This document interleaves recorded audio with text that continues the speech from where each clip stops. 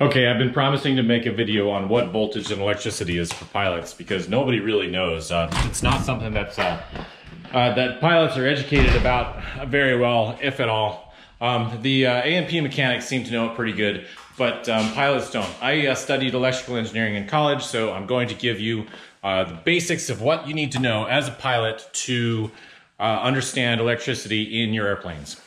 First thing I'm going to teach you is the basic terms. Let's make sure we get these straight.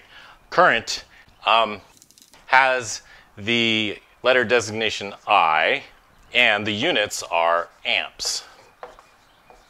Okay? Current is the flow of electrons through your wire. Let's just say this is a light bulb, and the current is these little electrons going around through the light bulb and back to the start.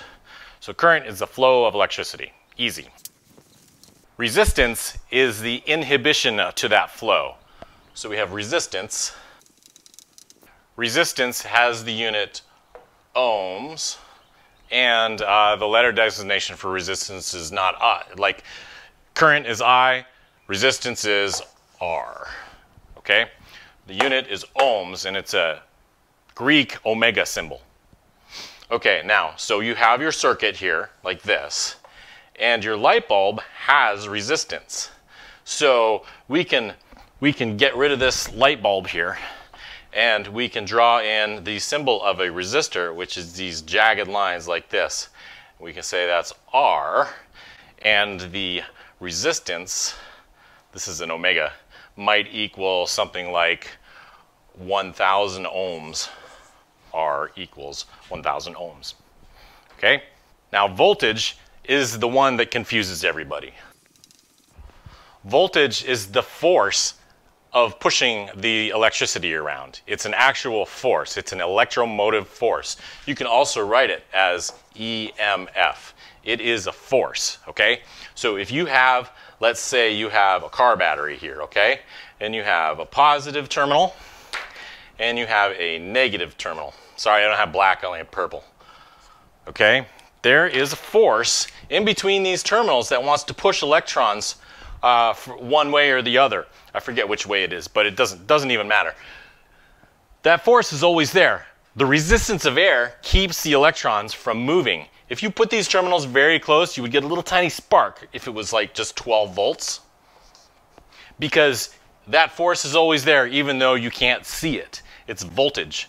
And voltage adds in series. So if you take a bunch of batteries and you put wire between these batteries from the negative to the positive terminal, you get to add the voltages. So now instead of one push, it's two pushes, and that equals 24 volts. But it's an electromotive force.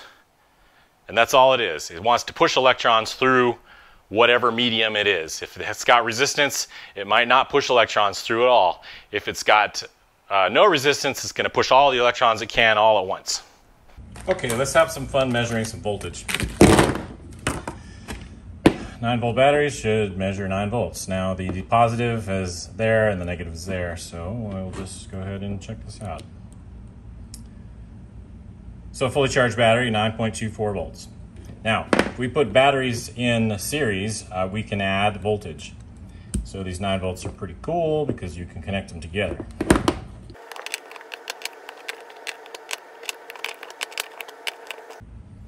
All right, I've connected 10 batteries in series. They're 9-volt batteries, so what should we get?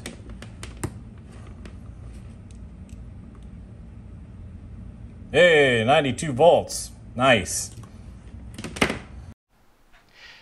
Now, in an airplane, in a car, the negative ground of the battery is connected to the frame of the airplane and the car as well. So all the electricity actually travels through the frame of the plane or the car.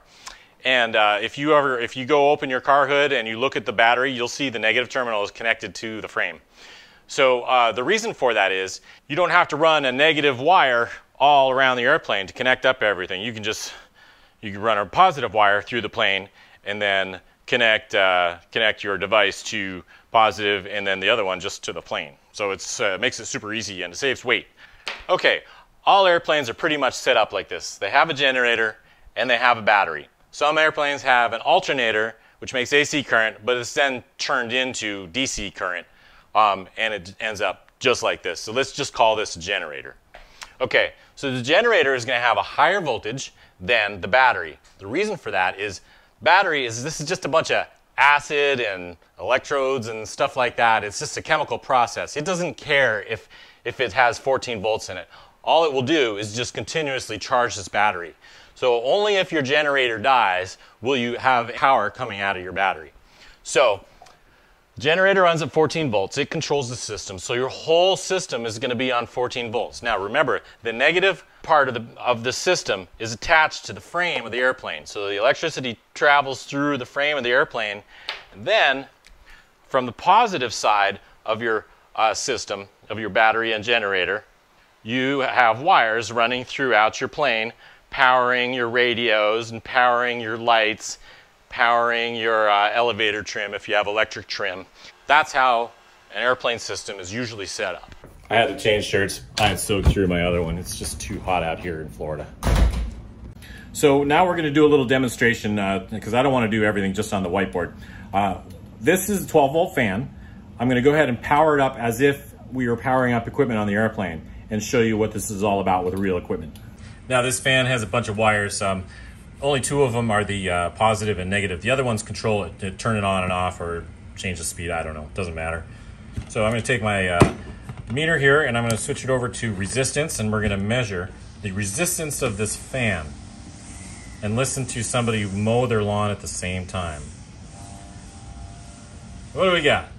We got 1 mega ohm, 1 million ohms and some change there. So 1.084 mega ohms. That's a lot of resistance. So the resistance is equal to 1 million ohms. We have the resistance, we have the voltage. Now we're going to calculate the current. A very important thing here is called Ohm's law, which is the voltage equals the current times the resistance. Ohm's law, V equals IR. That's the most important thing of this whole video. V equals IR. Remember that. Okay, so let's do some calculations here. We're going to divide both sides by R, and we're going to get V over R equals I, or 14 volts over 1 million ohms equals 0.000014 amps. You can move this decimal over 3 times, and you can call it 0.0014 milliamps. And that's what the current going through the circuit is. Now, as a pilot, we don't have to know what the current in our wires are. We don't have to know the resistance. In fact, in 30 years of flying, I've never seen resistance of anything. So it's not something you need to know. But what you do need to know is that if the current is too great going through the system, it's going to melt these wires. It's going to melt your unit here. So what happens is if a wire inadvertently crosses over here, oh, guess what? Resistance goes to 0,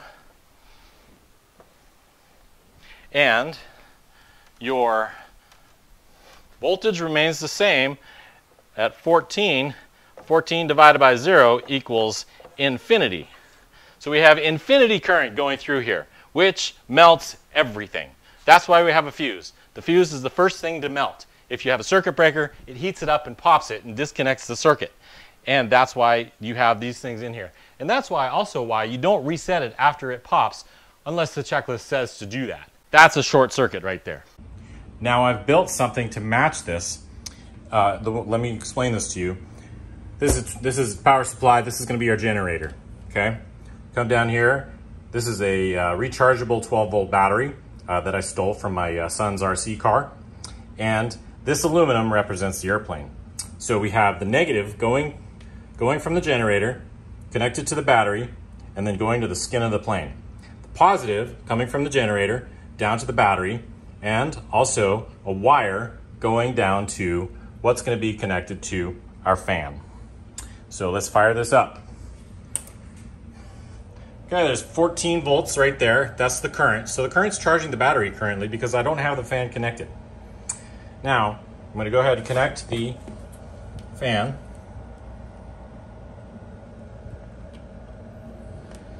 and now the fan is running. So we've got the battery being charged. Negative is connected to the plane, and our equipment is running. So if we switch it off, of course, this is our switch. Battery still gets charged. We still got negative ground to the plane. One more thing I want to show you. What's a watt? Well, a watt is a unit of power, just like horsepower. In fact, there's a direct conversion. 1 horsepower equals 745 watts. Okay? Now, how do you find a watt from, say, voltage and current? Well, volts times amps equals watts. So let's take our fan, for example. We were running at 0.0014 milliamps. So that's 14 volts times 0.12345 equals 0.0000196 watts. That fan doesn't take much power, does it? It just so happens I have an electric car that I can show you some stuff with. So without further ado, let's go drive the Tesla and get a demonstration of what watts or kilowatts, kilowatt is 1,000 watts, can do. All right, in the Tesla, I have a gauge on the right side of the zero that shows kilowatts being used by the electric motor.